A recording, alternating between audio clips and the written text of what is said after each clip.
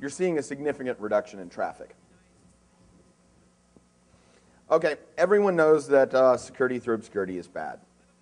But the unspoken truth is that it does help some. When an attacker manages to get source code for a private application, it makes finding vulnerabilities a lot easier. And we've seen that in several cases that have ended up in our forensics lab. We don't have any real proof for it, but our theory is that most Java developers aren't used to their code being accessible to the user. A lot of these guys were probably working on some struts apps before working on the GWT app. Security through obscurity might be enough to leave some vulnerabilities undiscovered in a pen test or a real attack, but with GWT, a lot of the Java code is going to be pushed to the client in JavaScript form. The method that we used for the compiler example was declared private in Java, but that's not translated into JavaScript. And even if it was, it wouldn't matter because it's all in the browser. One other thing. In the GWT FAQ, Google states that the obfuscation is partially done to protect the intellectual property of the application you develop. I think that's a natural response of that the natural response of anyone actually serious about security is to laugh at a claim like this, but we would actually like to stick up for Google a little bit here. Yeah, in fairness, I've never heard of somebody developing a top secret algorithm that's the core of their business as part of a web application, and especially not pushing it to the client in JavaScript form. Web frameworks are almost always used for some sort of business application that is fairly traditional, some transactional app, customer service, that type of function.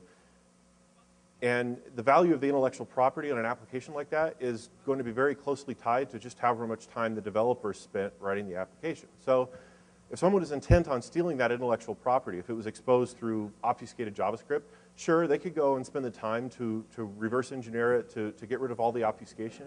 But it would take so much time that just from an economic point of view, by the time they've reverse engineered it, they would have been better off just writing their own because it would have cost about the same amount. So in the end, I think that Google's actually right in saying this can protect intellectual property. Well,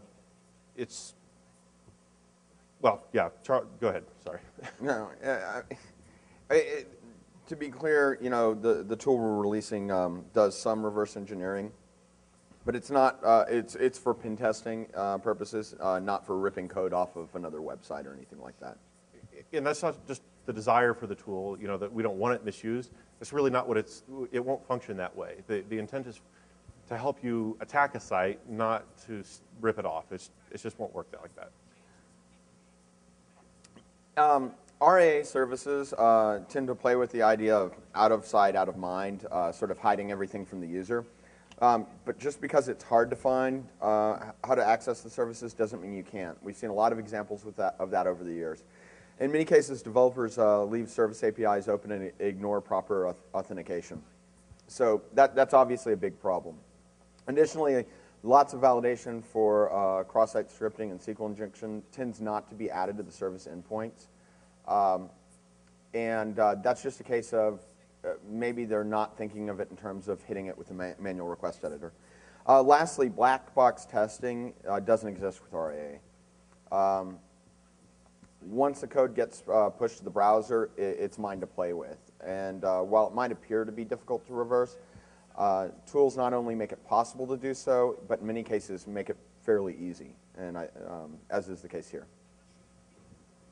So the code obfuscation is kind of interesting, but GWT's remote procedure call is a much juicier attack target.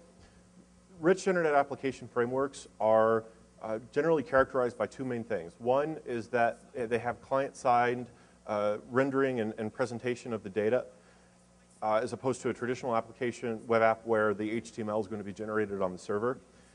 And then the second part is that they pretty much all have some sort of function for remote procedure calls. Really, it's like a thick client that's been shoved into a browser and with a database replaced by the web server. In just about every rich internet app that we test in Spider Labs, remote procedure calls are the primary source of vulnerabilities. we see it over and over. It's not really the fault of the framework developers. They almost always will have documentation available saying this is how you should use it, and inevitably developers will ignore that and not include the kind of security that they should be into the remote procedure calls.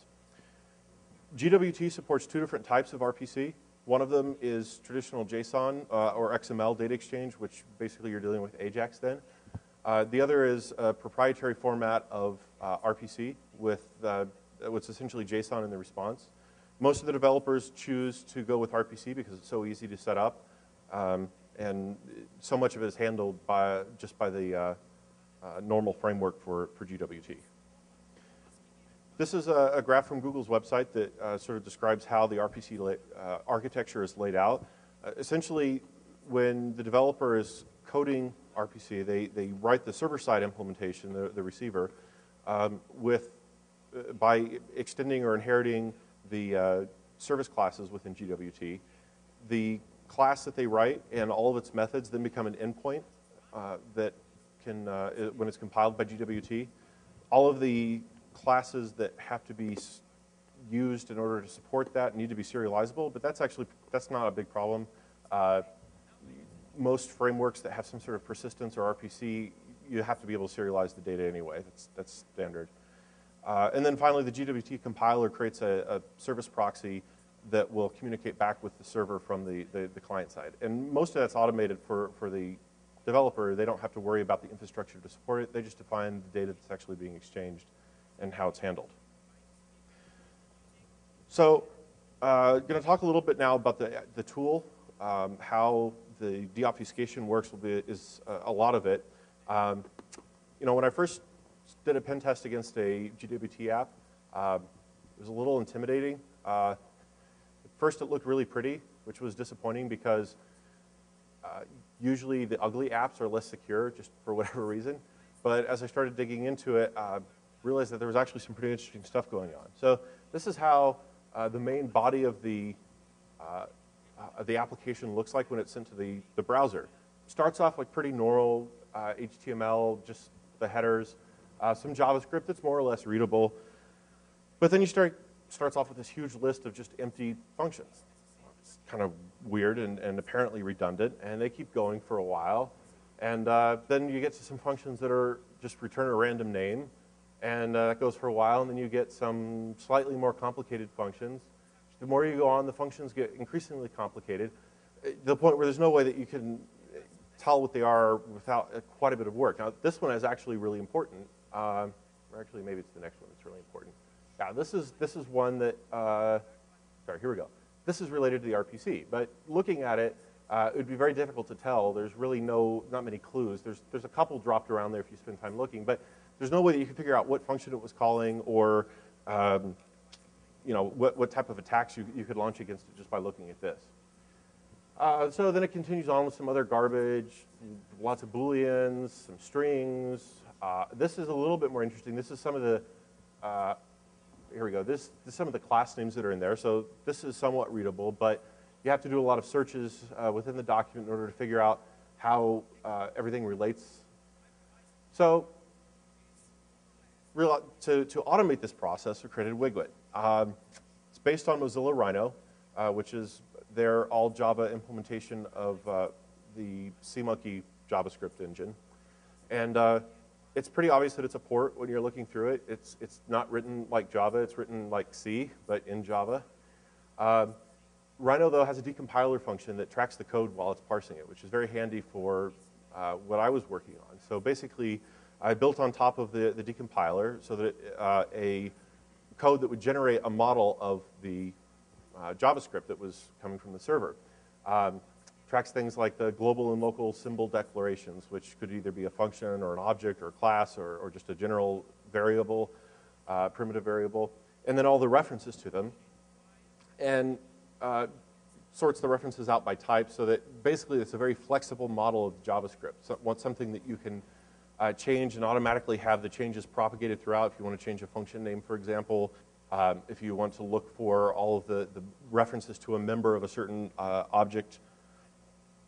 There's 10 basic steps that it goes through to deobfuscate and then pull out some useful information from it as well. The first one is that to extract the JavaScript from HTML, pretty straightforward there. Next, it parsed the JavaScript with Rhino, like I was talking about earlier, resolves the symbol names. The static values are restored. We talked about earlier how one of the steps of the obfuscation was to pull out all the strings and whatnot, and restoring those makes it a lot more readable. The function signatures are processed, and that's one of the biggest things. I'll talk a lot more about that in just a few minutes. JavaScript classes are identified and named. I'll show a little bit about that later too. 7 is to identify the name class getters, which basically has to do with how classes are handled by GWT internally within JavaScript. The callback functions are parsed. Callback is effectively how RPC is handled, where within the browser. Finally, the class fields are resolved where possible to make them a little bit more readable.